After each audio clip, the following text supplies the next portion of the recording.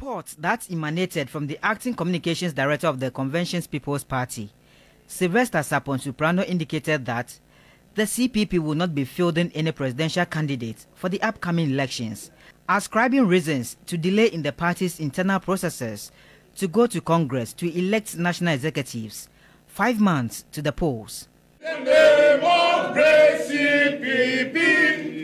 But addressing journalists in Accra about the developments, the party vehemently debunked the earlier reports, indicating that the CPP is better placed to partake in the general elections.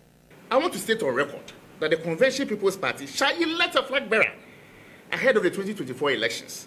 All media stations are therefore entreated to disregard any unsanctioned misinformation that the CPP will not file a flag bearer. It is never so.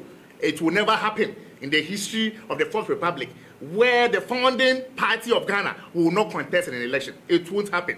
And we, the organizational committee, our task is very simple: to ensure that come December, the red cockerel is on the ballot.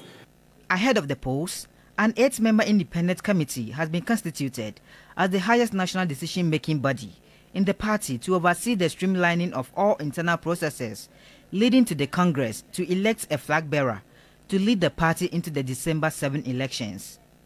A sub-national reorganization committee is also in place to augment the work of the independent committee by auditing the national delegates album and recalibrate it as the official document for the Congress.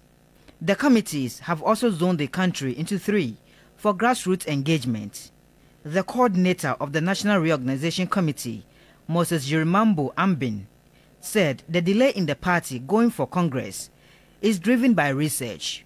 We are doing what we call proper reorganization of the party concurrently.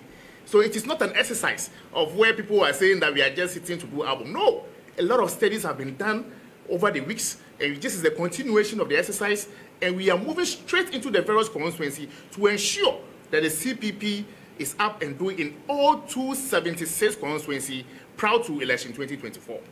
The independent committee of the CPP is also seeking to reunite with all members who have exited the party or relinquished their positions, resulted from internal wranglings. Stanley Nibleu, TV3 News, Asylum Down.